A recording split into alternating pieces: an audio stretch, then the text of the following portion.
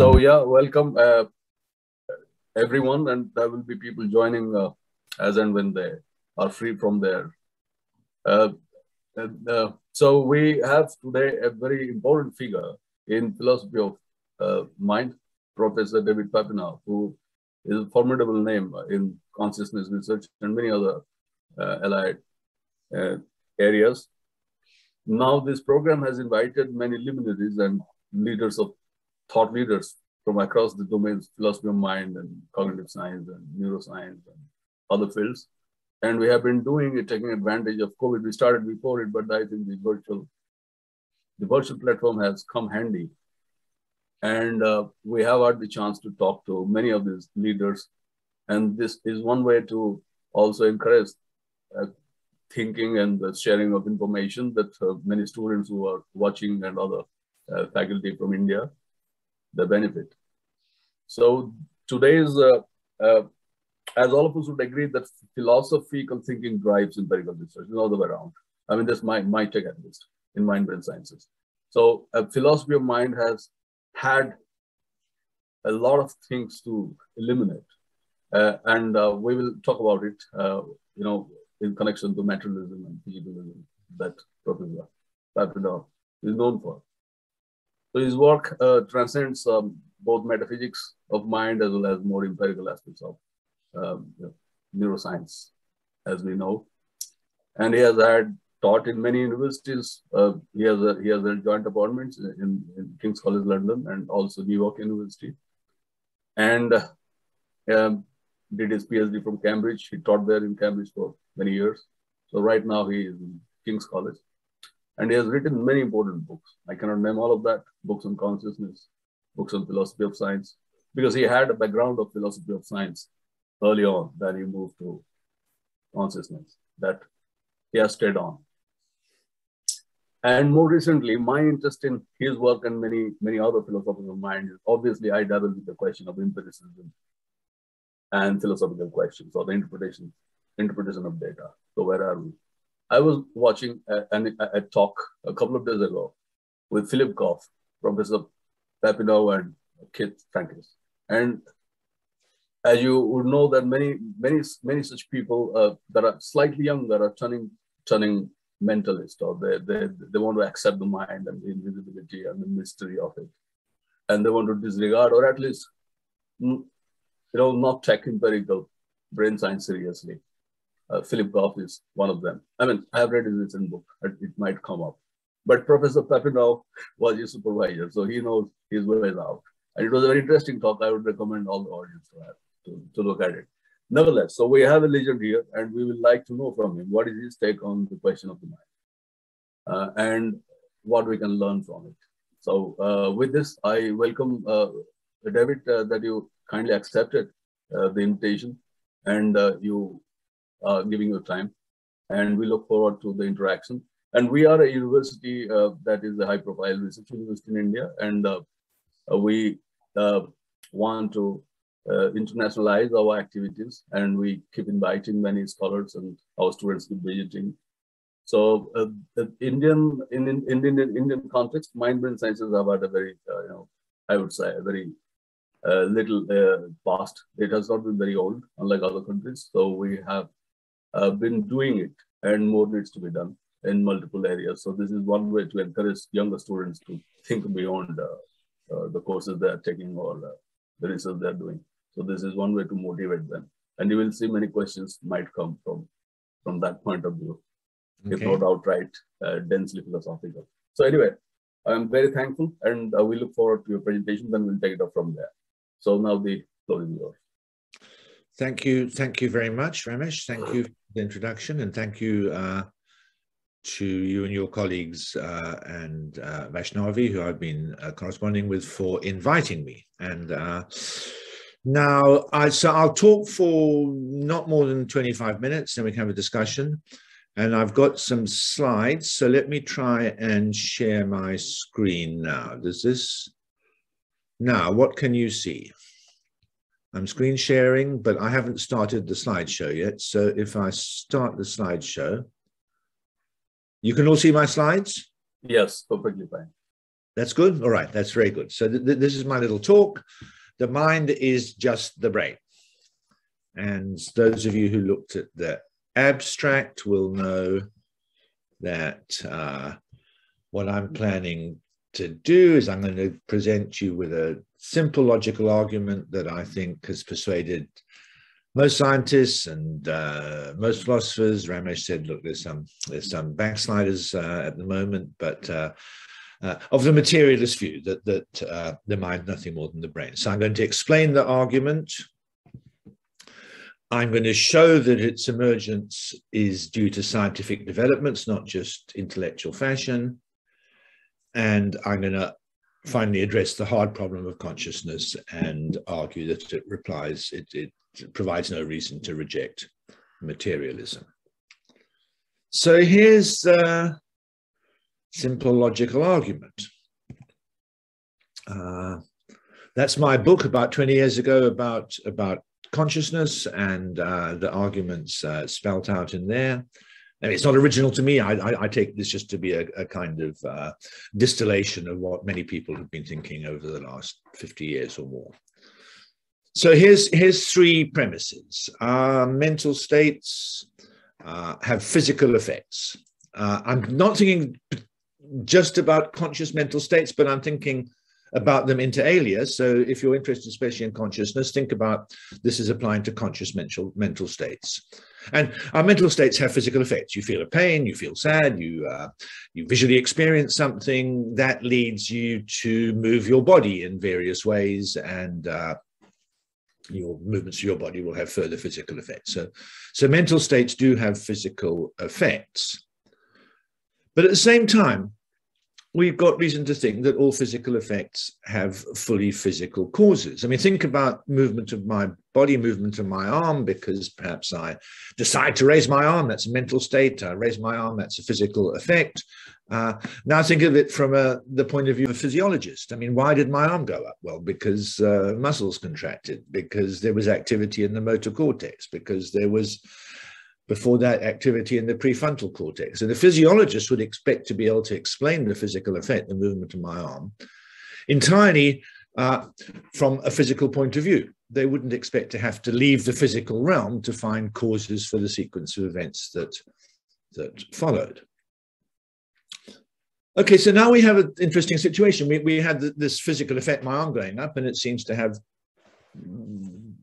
by premise one, a mental cause, and by premise two, physiological cause. So does it have two different causes? I mean, sometimes things have two separate causes. Some poor chap is shot and struck by lightning at the same time. He's kind of killed twice over. Sometimes effects are overdetermined. But that seems the wrong model here. When we have overdetermination, we say, look, well, the result would have happened, the man would have died even if he hadn't been shot because he was struck by lightning, and vice versa. But do we want to say my arm would still have gone up even if I hadn't decided to raise it because of the activity in the motor cortex? Or do we want to say, you know, it would still have gone up even if there hadn't been any activity in the motor cortex? Because that's what you'd say if there were two separate causes, but that doesn't look like the right model here. So premise three is that the physical effects aren't always overdetermined by two different causes. So if you accept those three premises, you're pretty much driven to the conclusion that the mental states that we thought of in the first place, the pains, the sensations, decisions that produce the movements of our body, are one and the same as the physiological causes, the activity in the motor cortex that gave rise to the movement of my arm. I mean, think of it like this. Premise one says the movements of our body have mental causes. Premise two says they have physical causes. Premise three says they don't have two separate causes. What's the conclusion? The mental causes mentioned in one and the physical causes mentioned in two must be the same thing. So that's the argument. Oh, what's happened? Oh, here we are. That's all right. So here's we mightn't initially think of the mind in physical terms, rather we think of it in terms of beliefs and desires and pains and sensations and sensory experiences and so on. But what the above argument on the previous slide indicates is that these concepts in fact refer to physical processes in the brain. They don't refer to anything apart from that. So compare the way that science has shown us that water is just being composed of H2O molecules, or that fire is rapid oxidation. Similarly, science has shown us that mental states are just brain processes. And maybe it will show us, I mean, when we investigate particular mental states, it will show us that pain is C fibers firing, or seeing something red is a certain neural oscillation in V4 area of the visual cortex. So the suggestion is that science will show us, just as that water is H2O, that various mental states are just brain processes. Here's a way of understanding the argument more clearly. Here are 4 possible positions on the mind-brain relation. The first 3 are dualists. They deny physicalism or materialism. They say that the mental states are something different to, extra from the physical states. So can you see my cursor? If I'm moving the cursor, can you see it? Yes, you can see it. So here's the brain, the physical states, and here are the mental states. So according to epiphenomenalism, the mental states are something extra to the physical states, but they don't exert any independent influence on the physical realm. They just are produced by the physical brain as puffs of smoke that have no further influence. And you might think of epiphenomenalism as the view you'll end up with if you deny premise 1. Premise 1 said mental events have physical causes. Epiphenomenalism says, look, mental events are distinct from the physical realm, but exert no influence on it. Here's another position, overdeterminationism. Here's the brain going along again. But whenever there's a brain event, it's overdetermined by both a prior physiological event and a prior mental event. So activity in my motor cortex is caused both by prior physical activity in my prefrontal cortex and by my mental decision to raise my arm, say, 2 separate causes. That's what you'd get if you denied premise 3. You'd accept that various physical results of brain processes have mental causes as well. Here's another view. Here's a view that you get if you deny premise 2. If you say it's not true that all physical results, say the movement of my arm or the activity in the motor cortex has a prior physical cause, maybe it has a mental cause. Maybe that mental cause is caused by some physical cause. I sit on a pin, it makes me feel a pain, and that's something separate from the physical realm, and that now influences the movement of my body. I mean, that's a standard view, and it's what you get. So here you deny premise 1, here you deny premise 2, premise 3, I mean. Here you deny premise 2. But if you accept all the 3 premises, then you're forced to equate the mental with the physical, and you don't have any problem about all these. Actually, I should have put arrows in here between the physical. So that's the setup. Now, what to say about these different positions? I mean, this is just kind of filling out how the argument works.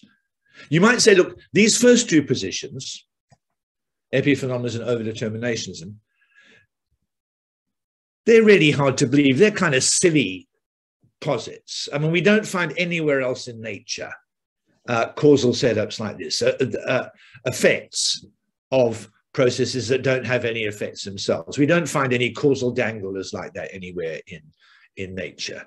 Nor do we find kinds of effects, the movements of our body, that always have two separate causes. And you might wonder, looking at that picture, what mechanism arranges for these two separate causes always to be present? So I think we can dismiss these first two positions as kind of just metaphysically unbelievable. And premises 1 and premises 3 are just expressions of the implausibility of these metaphysical positions. But premise 3, the third option, interactionism, that's not an implausible position at all. So I said premises, the first two positions are silly. Premises 1 and 3 are just rejections of the silliness. But the third option, interactionism, that's not silly. And indeed, it's had plenty of support in the history of philosophy from Descartes on. And it's premise 2, the causal closure of the physical, that it eliminates interactionism. And I think that's where the interesting action is. Why should we be physicalists rather than interactionists? And their answer is because we believe the causal closure of the physical. We think that, as here, physical effects always have physical causes, and we don't think there are any physical effects that are due to mental causes. We don't think that some separate mental realm comes in and influences the physical world. Okay, so that's the argument. Now I'm moving on to a bit of history here. Somebody might say, well, look, that looks like a good argument, but philosophers haven't always been materialists, and we can look at the history, but materialism as a widespread view, both in philosophy and in science, I'm going to say to you, is a fairly recent thing. It's the last 50 or 100 years. There's Jack Smart, one of the original Australian central state materialists, who put forward what was then a rather radical view that the mind is just the brain in the 1950s. And you might say, given it's so recent, you might say, isn't it just a matter of fashion that people are going around being materialists now? I'm using physicalism, materialism interchangeably. I mean, I'm giving you an argument. You might say, if it's such a good argument, why hasn't everybody always been materialist? But it's not so. I mean, people have only been materialists for the last 50 or 100 years. So you might think this is just a matter of passing fashion. I think that's the wrong diagnosis. I think the diagnosis, the explanation for why people have become materialist recently, is that premise 2, every physical effect has a fully physical cause, is something that people have only come to accept relatively recently. And that's why materialism, via this argument, has come to the fore. So you might wonder, why is that right? That oh, my slides are jumping around. Where do I want to be? I want to be here. You might say, look, is that right, that the causal closure of the physical effects always have physical causes, is a recent thing? You might think that it was, it's built into modern physics. And there's a little bit of biography here.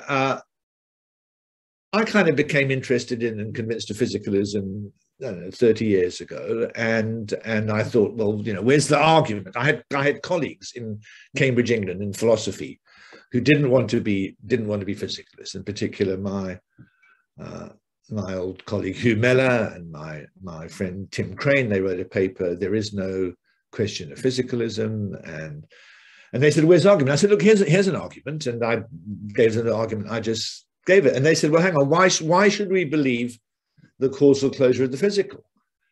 And I said, "Well, I mean, come on, it's part of physics, isn't it?" I mean, I kind of went so far as to suggest they didn't have a sufficient physical education. But in fact, when they pressed me and they said, "Show me where it's written down in the physics textbooks," I realized that it's not really part of physics to insist on the causal closure of the physical. And if you think of Newtonian physics, it's quite liberal in what causes of motion of physical effects it allows. I mean, it has, going back to the 17th century, accelerations by impact, but it also has all kinds of disembodied external forces. Newtonian physics has gravity, has electricity, has magnetism, has forces of chemical affinity. And certainly in the 19th and 18th, 19th centuries, it was very happy to posit vital and mental forces. And you will find in 18th century Newtonians arguing about forces of irritability and sensibility, different kinds of forces that operated specifically in bodies, and they thought of as kind of present in the nervous system. And so I mean, if you think of mental here as meaning non-physical, which we may as well, plenty of room within modern physics to allow for the denial of the causal closure of the physical and to allow for interactionism. They're physical effects that are produced by the operation of mental forces. You might think, well, what about in the 19th century, everybody became convinced of the conservation of energy. Isn't that incompatible with vital and mental forces? And you'll sometimes see people nowadays saying you've got to believe in physicalism because of the conservation of energy. But that's a mistake. There's no reason why vital mental forces shouldn't respect the conservation of energy. We all have the phrase now, nervous energy. Somebody's full of nervous energy. In the 19th century, they meant that literally. They thought there was a nervous force field. And they thought that when you deliberated, you built up the potential energy of the nervous force field. And when the time for action came, you released it into kinetic energy in the form of bodily movements. And so they thought of special mental forces, nervous force fields, as completely consistent with modern physics and respecting the conservation of energy. That picture there is a picture of experiments done by a physiologist, 19th century physiologist called Max Rubner, who was, put dogs in calorimeters and made sure that all the energy they took in by eating was given out in terms of heat, and he did all the sums. And this wasn't to show that everything operated physically. This was to show that, assuming that there were vital force fields involved in metabolism, they respected the conservation of energy.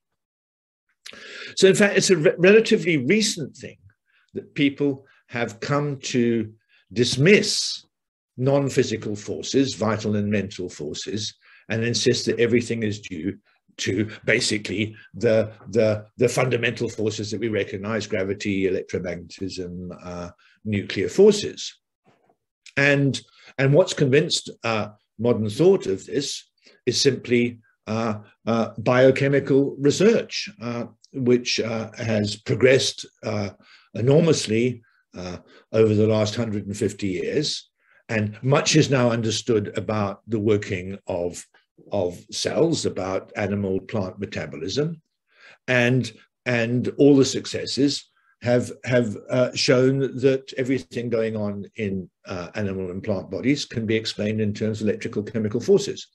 I think that Huxley and Hodgkin's demonstration model of the propagation of action potentials played a crucial role in the 1950s. And that's the point at which philosophers all became materialists. And I think that's the story. I mean, interactionism has now been dismissed by educated people, scientifically educated people, but it's not a matter of fashion. It's because they've become convinced that every physical effect has a physical cause, and therefore, if you'd really insisted on a separate mental realm, it would either force you to the silliness of epiphenomenalism or the silliness of overdeterminationism. You've got to accept that every physical effect has a physical cause.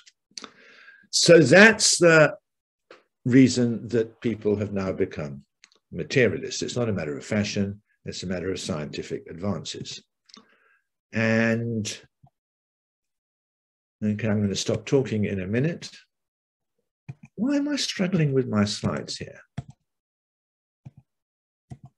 Okay, those of you who've read recent philosophy of mind, in particular in connection with this issue of physicalism, aka materialism, will know that there's some philosophers who say, look, it's not so simple, especially when it comes to conscious states.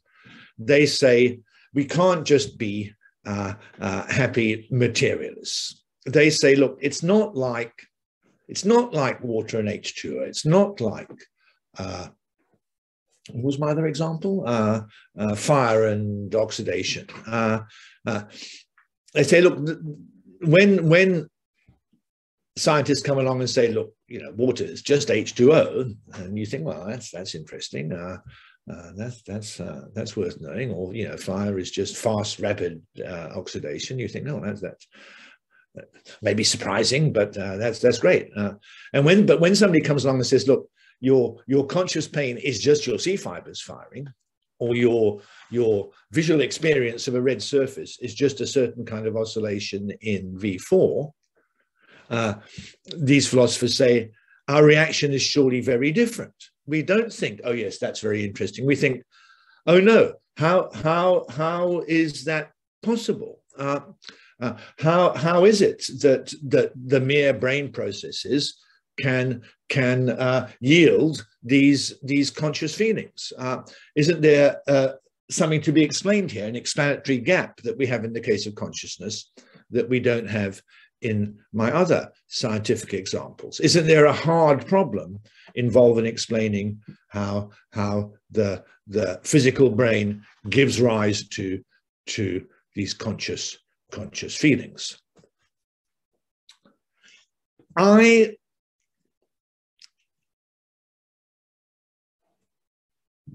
I'm not persuaded that there is a problem here.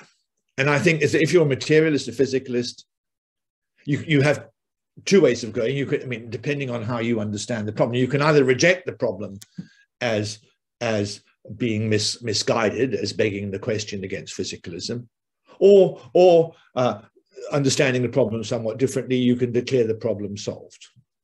So here's two ways of looking at this supposed hard problem. If the problem is supposed to be how do brain states give rise to or generate or yield or cause the conscious states, then I think physicalists like me should reject the problem. We don't think that the brain gives rise to or causes conscious states. That's dualist talk. Look, fire gives rise to smoke. One thing causes another, but that's not our model. We think the pains, the red experiences, just are the brain states. We don't think the brain states give rise to the conscious feelings. We think the brain states are the conscious feelings. So we should reject that way of putting the problem. Of course, if you think in those dualist terms, you have a lot of things to explain. Why does the extra conscious feelings, these extra things arise? When do they arise? What difference do they make to anything? But those are all problems, explanatory problems you have if you're thinking in dualist terms. If you're thinking in physicalist terms, well, there is a question you might ask. What are conscious states? Not how do brains give rise to them, but what are they? And then the physicalist has a nice simple answer. The conscious states are identical to brain processes. And they can say, once you realize that, there's nothing more to explain. It's like water and H2O. Nobody wants to say, why does H2O give rise to water? It's not like there's some extra explanatory thing here to explain. The water just is the H2O. And similarly, the experience of seeing something red just is the oscillation in V4, and there's nothing more that needs explaining.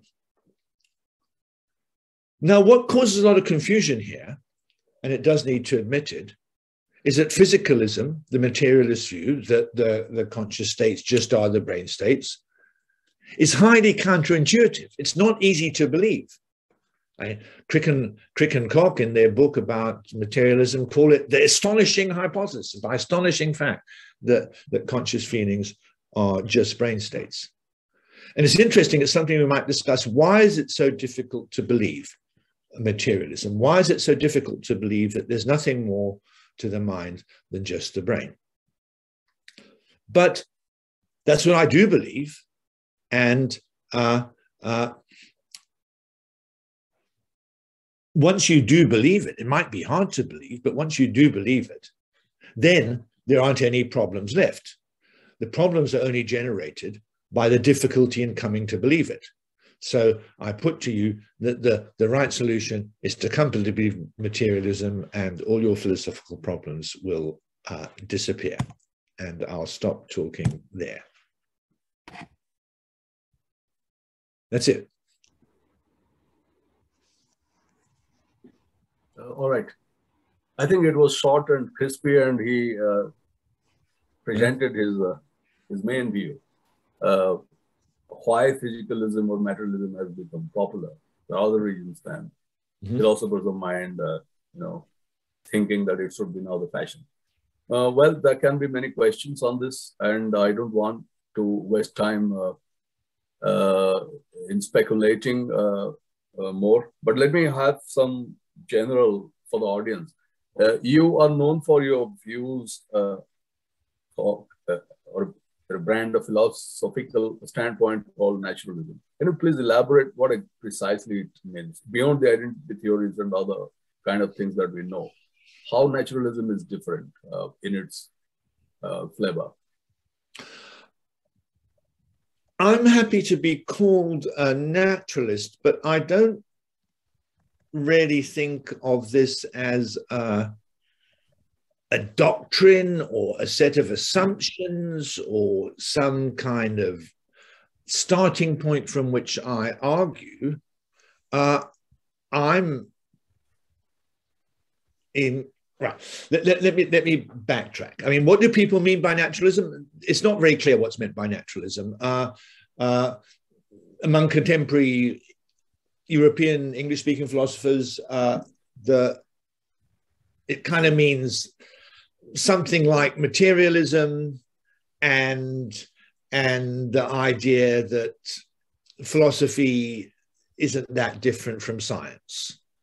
So, I mean, there's people sometimes distinguish between ontological naturalism, a view about what's in the world, and then it's a materialist view, and methodological naturalism, a view about how philosophy ought to proceed, and then it's the view that philosophy and science are very closely aligned with each other.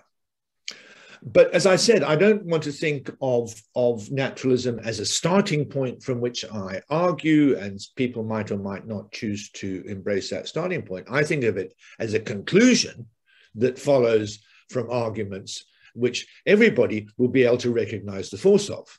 So I just gave you the argument for being an ontological naturalist.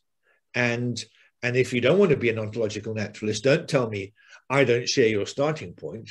Tell me which of my three premises on the original slide you reject.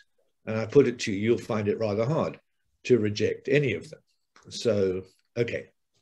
Of course, you reject interactionism very well. And I agree that scientific achievements, particularly in physics and in extensions in biology and neuroscience, should make all of us confident that that is all that is here, and we shouldn't bother ourselves with various other kind of sentences that we keep generating.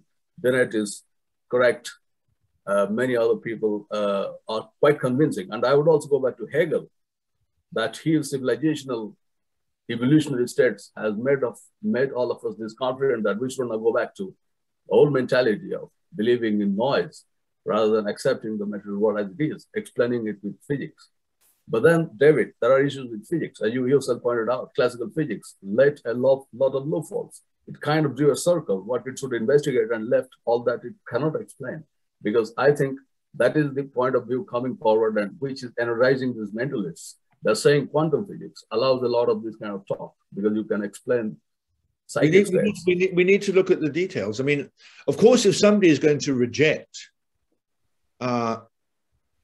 any of the findings of science and say, look, I don't believe in physics. I don't believe what has been supported by all kinds of experimental evidence.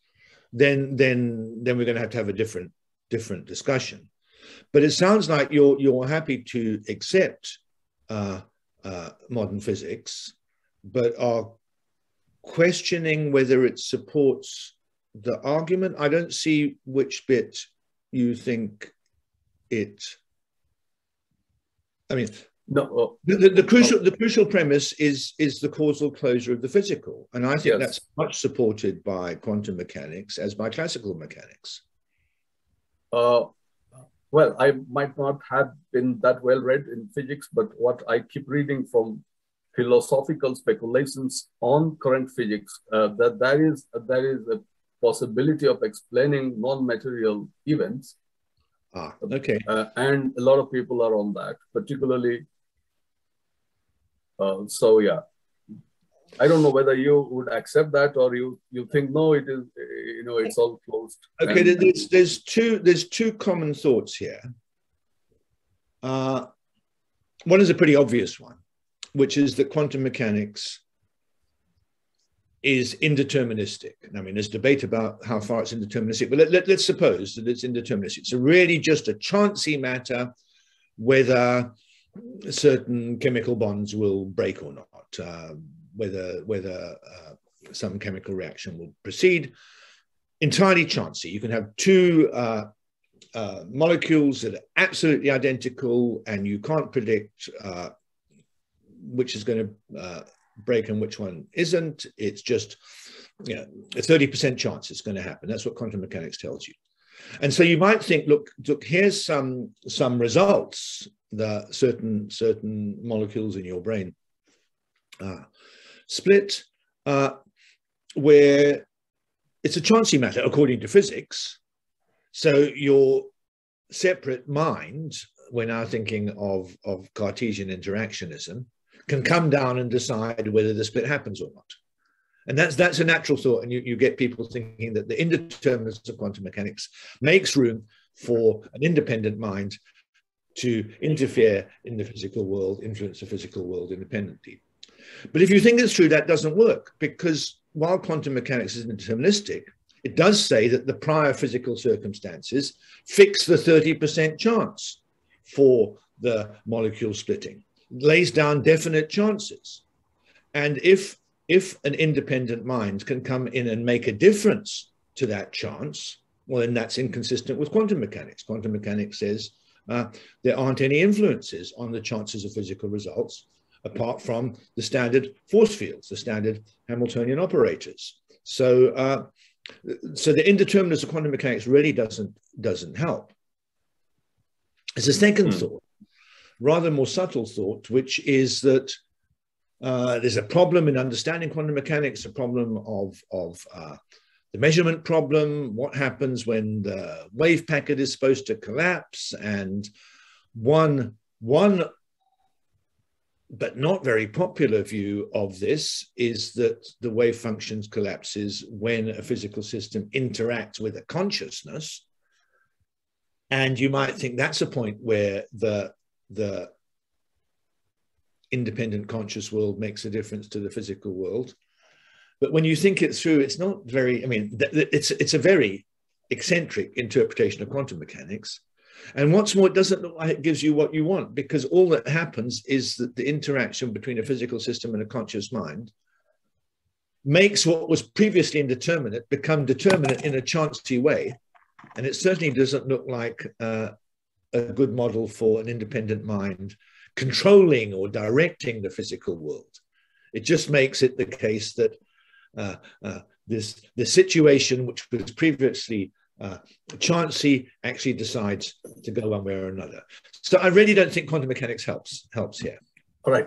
So David, I will now call up and invite Professor Bindu Bamba, a physicist, who is a very renowned theoretical physicist at the University of Hyderabad and a colleague, to have a point of view. Bindu, please go ahead. Very interesting talk. But this idea of materialism and determinism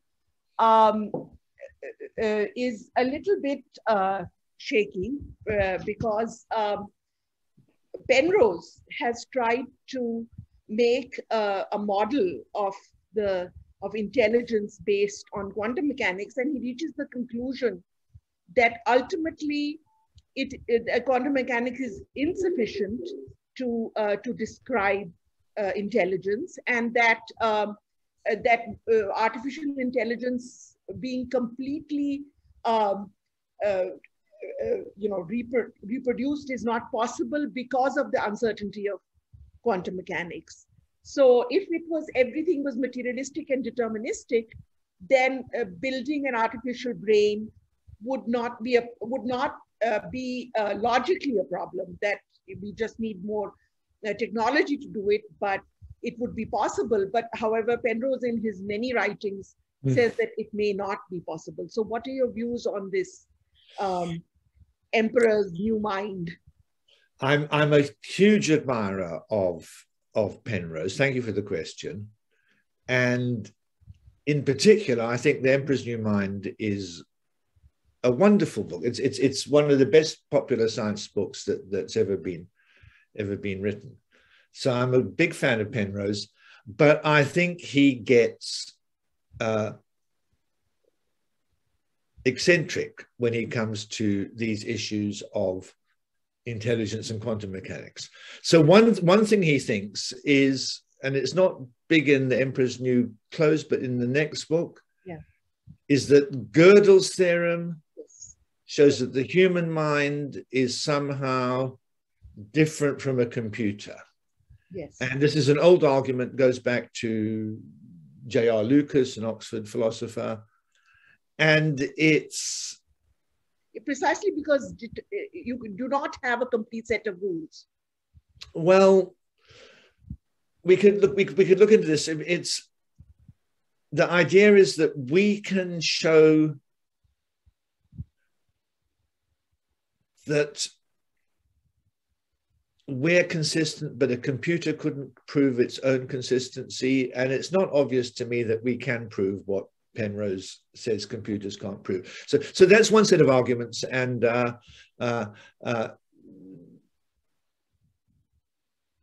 don't want to argue from authority, but the philosophers who work on this are not generally convinced by Penrose. Now, the other side of it is, all right, Penrose, what is it about the human mind brain that enables it to transcend the powers of computers?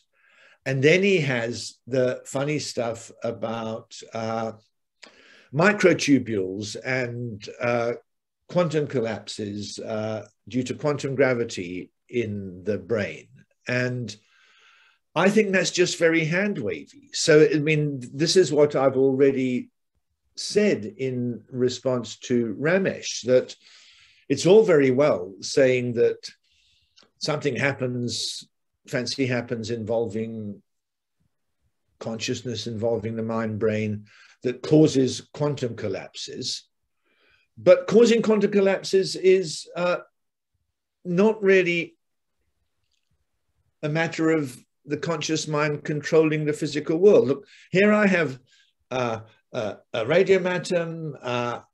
The quantum state says it has a 50% chance of decaying in the next while. Not such a great example because the while is quite long, but and now, no, it's a spin. So now something happens to make this wave function that's kind of spread over the next 1500 years suddenly peak at some point. The act of you can't control which point it peaks at. You just mean all that happens is you make it the case that it collapses somewhere, but you can't control where it collapses. You can by proper instrumentation, because that's what we do with quantum entanglement. States are entangled, so something that happens in London and something that happens in Hyderabad can be connected because you measure it. Supposing an atom decays. But you can't. I mean, so you can control it that way.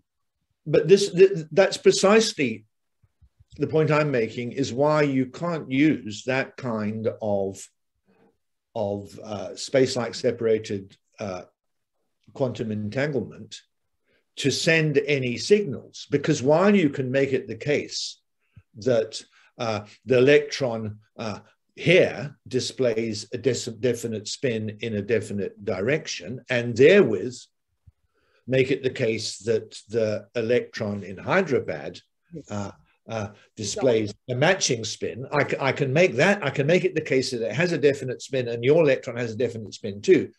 But I can't decide what that spin is. That's a chancy matter. So all I can do, you measure your spin. I can measure it, right? So look, it's like I've got a coin, right? And it might come down heads or tails. And if I spin it, it's going to be heads or tails. And now the funny quantum thing is that you got a coin, and when mine comes down heads or tails, yours magic comes down tails or heads. And we don't know why. I mean, it's just magic.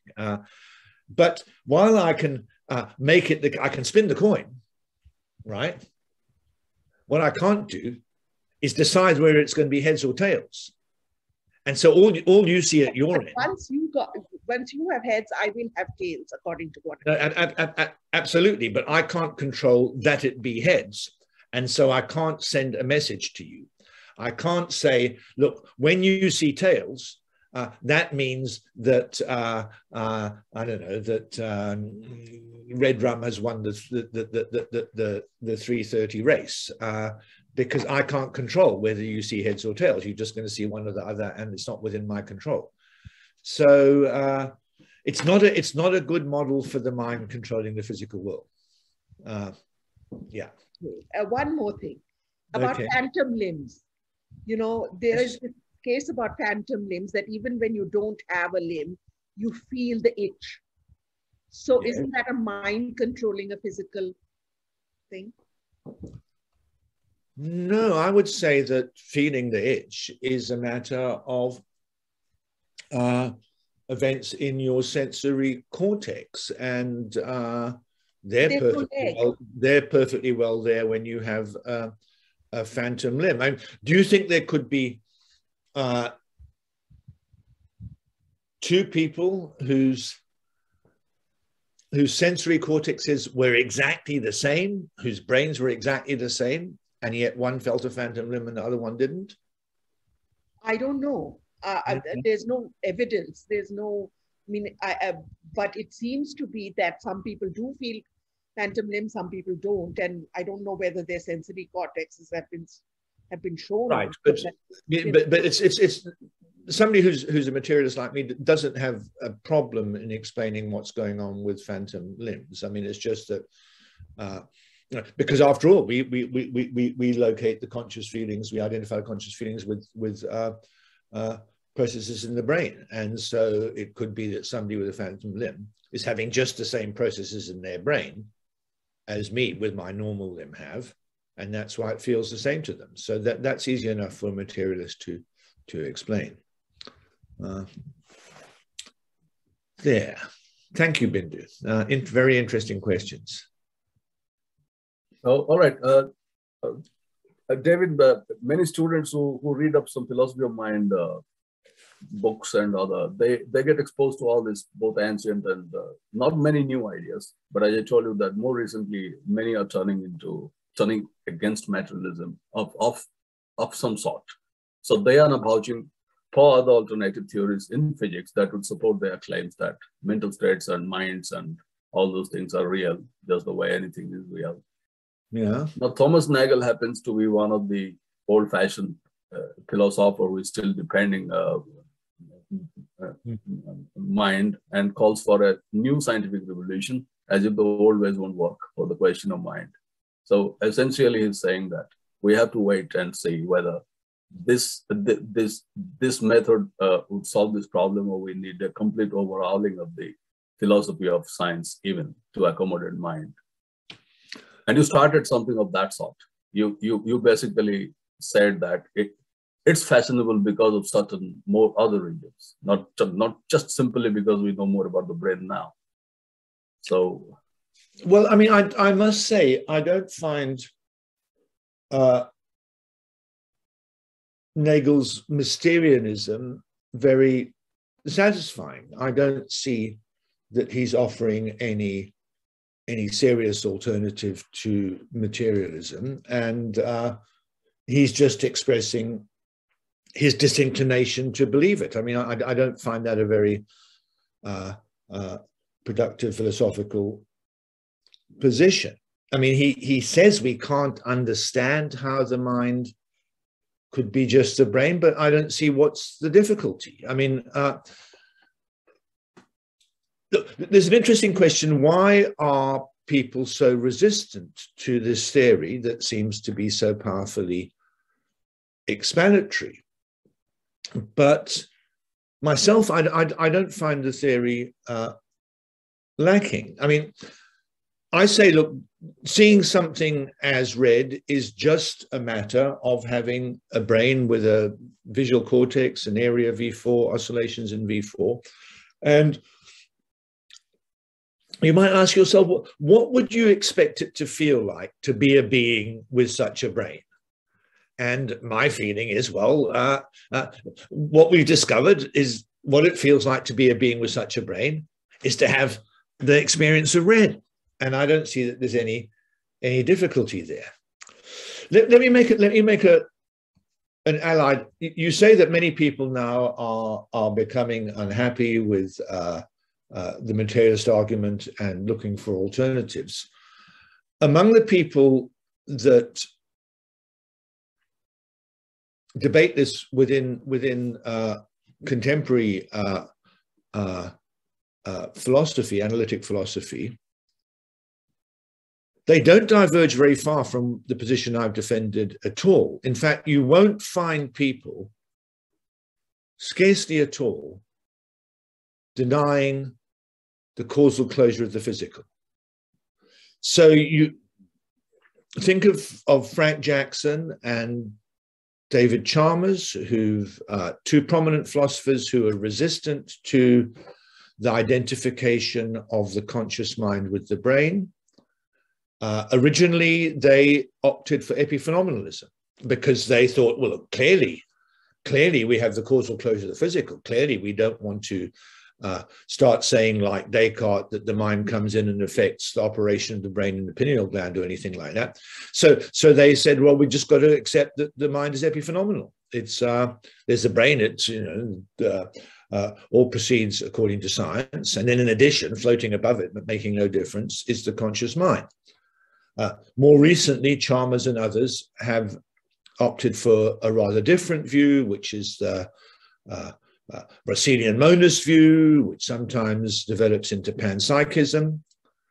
But again, those views are precisely designed to accommodate the causal closure of the physical. They don't suggest that the brain operates in any way differently from the way I described it. And they just want to say, look, the material that physics is working with, I mean, they believe physical theories, they believe that everything is made of quarks and so on. And they just want to say that kind of the substance that the physicists are talking about is itself conscious. And this is, as it were, the materials that physics works with is itself conscious. But they aren't denying that the physics works in just the way that any materialist says. Yeah, David, the problem here is not finding faults with neurons or brain. The problem is how that can lead to consciousness. Either you accept that themselves are conscious, which is a problem then, because I don't think contemporary neuroscientists can accept that what they're recording is itself conscious, because that view is not accommodated in the current materialistic, physicalistic framework. So problem is not accepting the brain science. Problem is to connect it to subjectivity, that of phenomenality. More clearly. We could talk about the panpsychist Russellian monist. I don't take it to be a very substantial difference, and I don't find the difference very, very plausible, but and I think they're kind of motivated by a worry that they shouldn't have. Okay, let me put it like So their view is that physics just gives us the structure of reality, and we have to add something to the physics to give us the substance of reality. So, for instance, I mean, just go away from the brain. Just think of, you know, some billiard balls on a table, right? And they'll say, look, physics will give you all the laws it fits into. It will tell you that the accelerations are inversely proportional to the masses and so on. So it will tell you what masses and forces and accelerations do, but it won't tell you what masses are, what it is to be the mass of some object. So we have to add something to the physics. And in our world, there's this quantity mass that plays the mass role. And they have in mind, these people, that there's another possible world in which billiard balls work just the same, but the mass role there is played by some different thing, some different quantity, smash, right? And so they're committed to that we have all the laws, physics tells us about all the laws, but which properties fit into those laws, that's something extra to what physics tells us. Now, I think that's a pretty weird view. I say that there's another world with the same laws, the same billiard balls. That's enough for the billiard balls to have mass. But leave it at that. So they want to say, well, there's this extra thing. Okay, they combine this with a very powerful thought experiment, which is that zombies are possible. So could there be a being who's physically just like you and has no feelings? And a lot of people argue in philosophy that's possible, that's a real possibility, and therefore the feelings are extra to the physics. If there could be a being who's physically just like you but has no feelings, well, then that shows that materialism is wrong. And I agree. If that's a possibility, well, what does that possibility consist of? It consists of all the physics being there, but the feelings not being there. So as a physicist, I deny that's a possibility. But they say, no, that is a possibility. And if you want to understand what that possibility comes from, it comes from the possibility that in our world, the mass role and so on, all the physical roles are played by properties that yield consciousness. And in a different world, those same physical quantities should be played by properties, same physical roles played by quantities that don't yield consciousness. And I think that's just, yes. If I was convinced, which I'm not, that there's a zombie as possible, there could be a physical being just like me who had no feelings, I would think that surely it ought to be possible even if you have the physical roles played by the properties that play those roles in this world. I don't think that their story is a convincing account of the intuition that zombies are possible. But all right. Yeah. I think we have to keep time in mind. And there are some questions maybe from the audience. Maybe they can go ahead. If you have any questions particular to this discussion. I can't see any hands up. Come on, put your hands up. Yeah, I have a question. Good. So am I audible? Yeah, please go ahead. Yeah. Can you introduce yourself briefly? It would be. Yeah, please. Just give me a minute. Yeah. So my research is in artificial intelligence, and Good. I come from it from a sort of a mathematical perspective. First thing is, so you say the closure of the physical, the realm, let's say. So first of all, I'm a materialist. So that is not what I'm arguing against. But the question is that, so if we don't know all the physics, how do we know that a closure is possible? So, that is the first one. Okay. So my second question comes from from a language perspective, from let's say Wittgenstein and Gödel and Turing. So, I mean, that is an epistemological issue that there are now, I mean, both Gödel and Turing had hypothesized that language has certain limits, that there are certain things that we cannot explain, and that is borne out by the mathematical formulation of language. And now that may lead us to question that if we cannot explain everything, can we even explain the mind? So that is the second argument. So this does not question materialism, but I just want to put this whole thing into the larger context of our understanding of the world. Good. Two nice questions and connected questions. So the first question was, I guess, look, we don't have a complete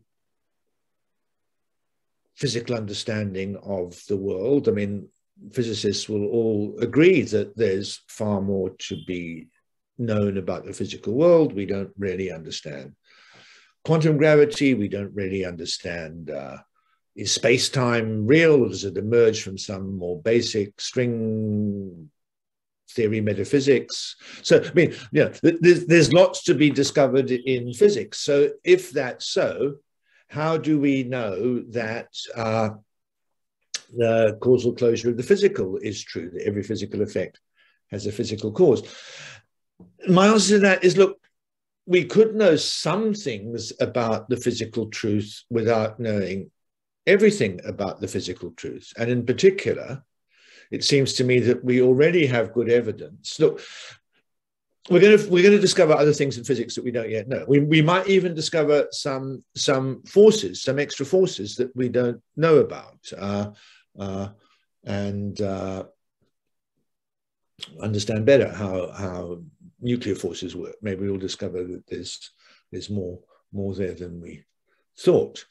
But the question you have to ask yourself is, do you think that we'll discover that there are specifically mental forces that arrive just in connection with the brains of sentient organisms, and that's a point on which physics is going to turn out to be deficient? And it seems to me we already have enough evidence to know that that's not the case. We have enough evidence about the workings of the cells inside brains to conclude that we aren't going to find any special forces that operate specifically inside brains. So that was a question about the causal closure of the physics. I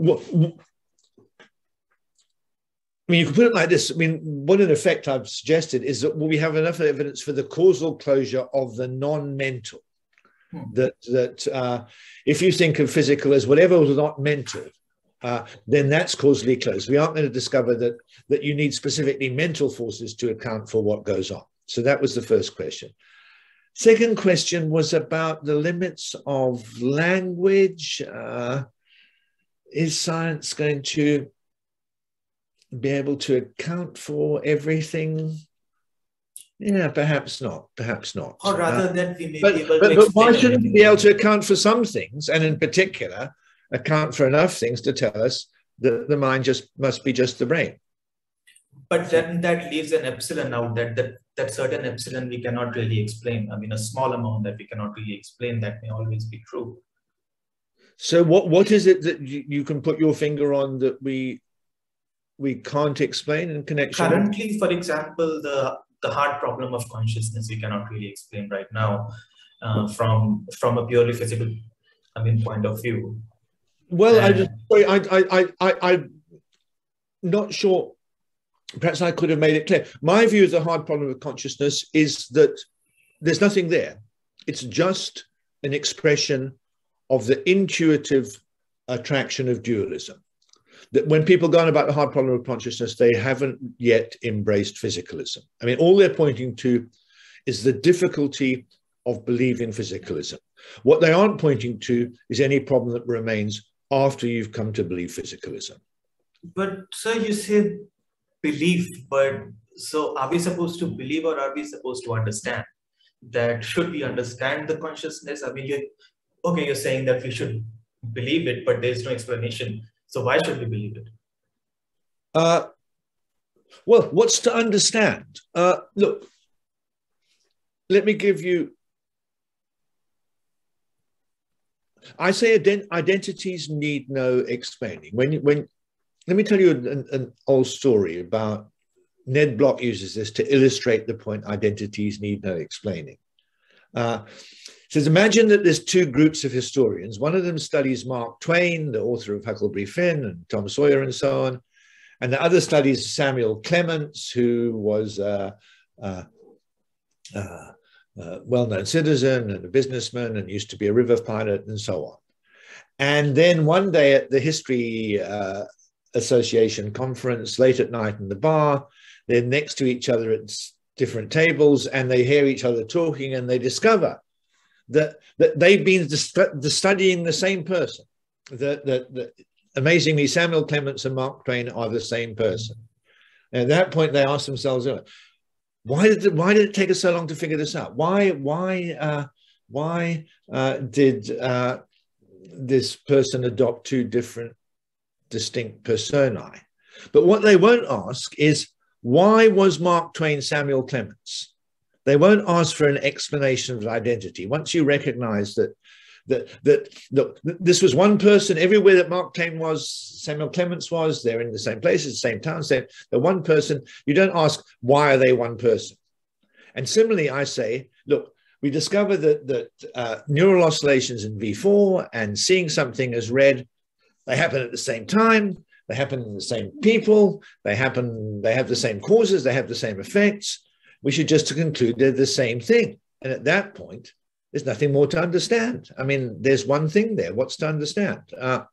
So when you say you want to understand why the brain processes go with the conscious feelings, you're asking for an explanation of why two different things happen to be correlated so well. But once you accept they're the same thing, that question goes away. So I'm very happy to say we need to understand. I'm just saying that in this case, we've got understanding. There's nothing more to understand. Okay, we need to we are coming to the end of this fascinating exchange. Any other one or two questions by the audience? Yeah, I had a question. What I want to ask is also related to what you just said about identities not needing explanations. Cool. So one of the arguments against the whole water is nothing but H2O, that argument with identity theories is that, let's say there was somebody who had never seen water, who never knew anything about water, and you explain everything about the chemistry of water. What is H2O, what is H, and what is oxygen, and how it combines, and all of that. Even if you explain everything about it, that person will still not know what water is, right? So even if you agree that water is indeed H2O and that it can be reduced to H2O, there is something about the property of water that is maybe not reducible to H2O. I think this is also similar to the Jackson-Zameri argument, the knowledge argument. Yeah. So I think it's a form of property dualism, what I'm talking about, that maybe they're reducible to each other, but they have distinct properties which still mean something in some sense.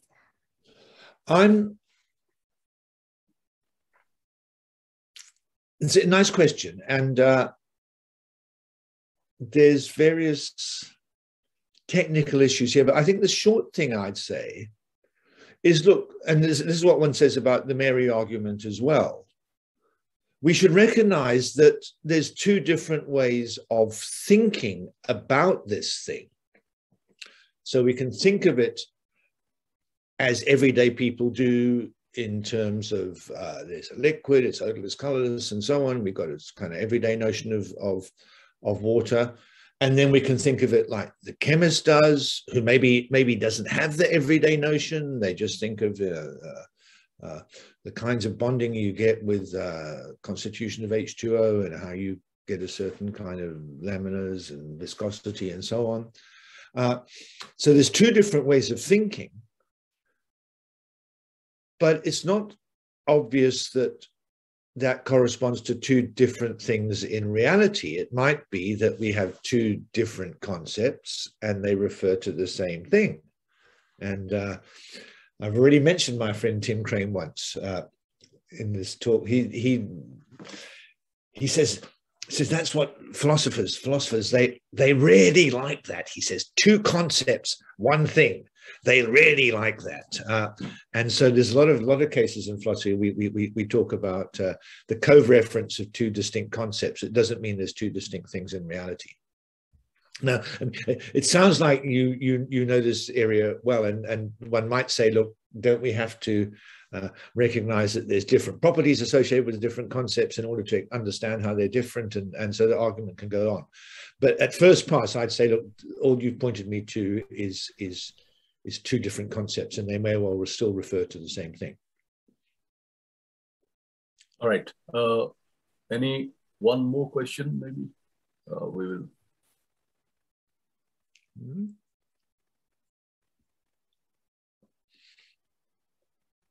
Okay. So I think most questions that people may have had were already answered, or such questions were raised.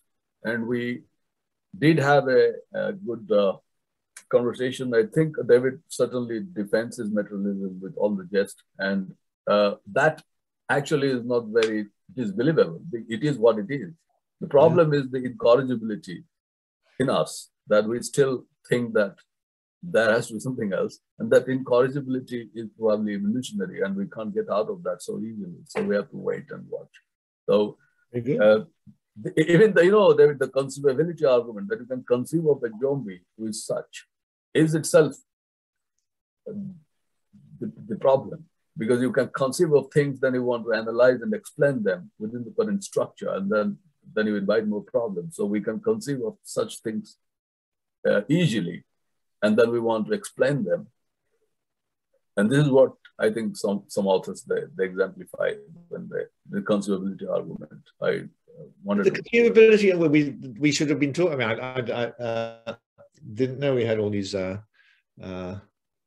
philosophy in the background, but when I talked about zombies, I talked about the possibility of zombies. Possibility of zombies is a problem for a physicalist. The conceivability of zombies is no problem at all. I mean, you've got to get from the conceivability to the possibility. Look, somebody might say it's conceivable that water not be H2O.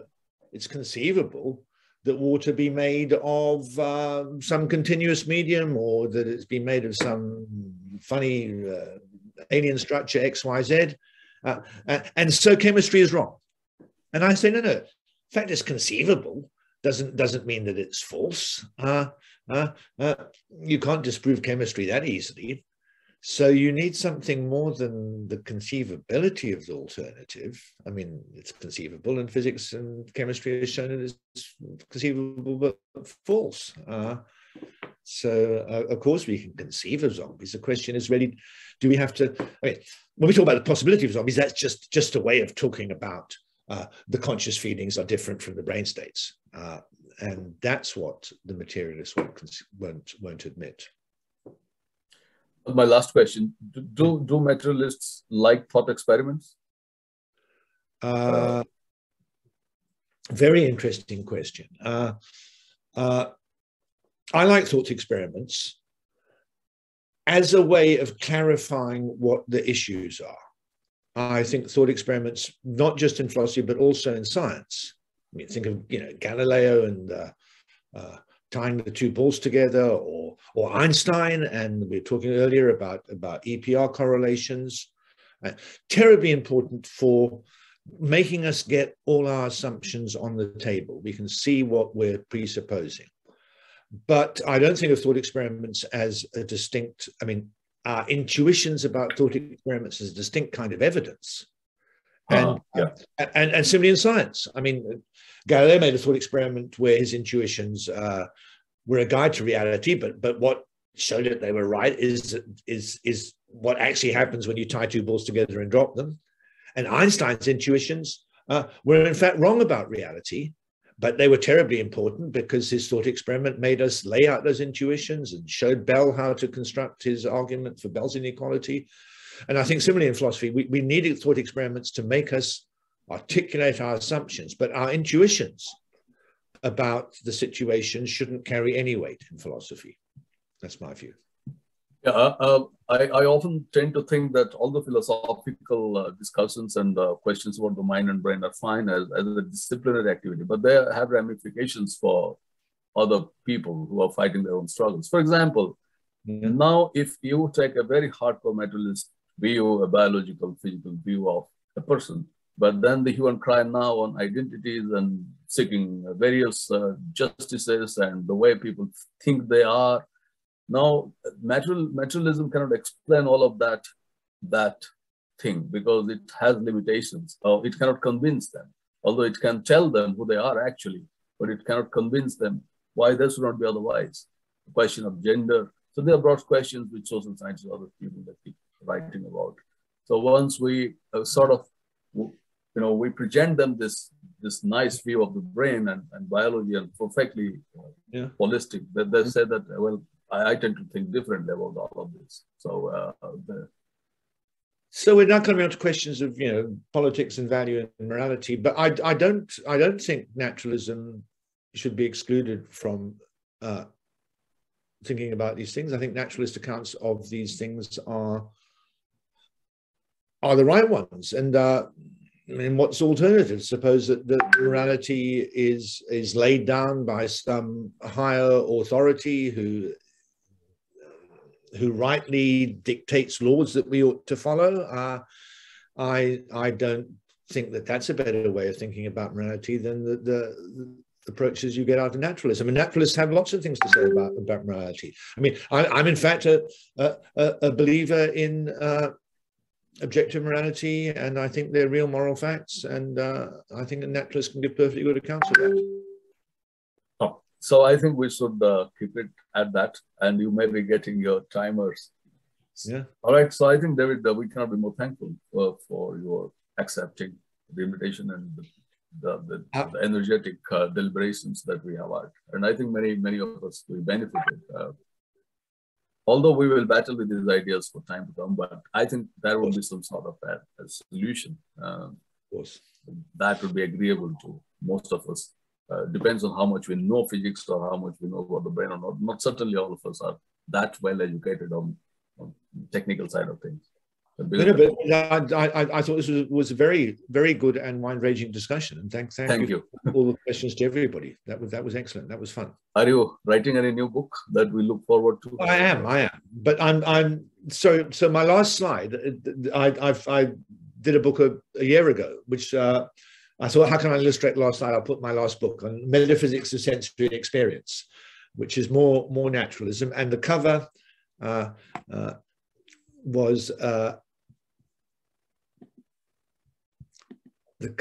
is a detail from a painting by my daughter, who's an artist. So that's my daughter's painting.